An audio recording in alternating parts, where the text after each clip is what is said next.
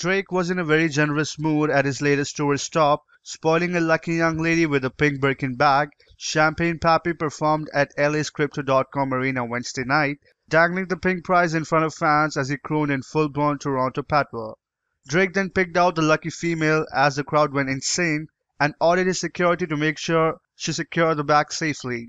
Birkin bags can run well past five figures in retail, so she definitely left with an investment.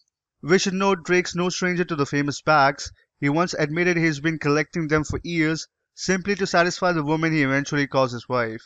Not to be outdone, Drake's father Dennis Graham delivered a gift he had been planning for weeks, the biggest bra ever, and with a note that read, "Dad's wishing big things for you. I love you," and making sure you breastfed correctly. Drake's fans have been in a bra throwing competition since the story broke about Veronica Correa earning a modeling offer after throwing her size 36G bra during the tour in June. But it looks like Dad's got this one won.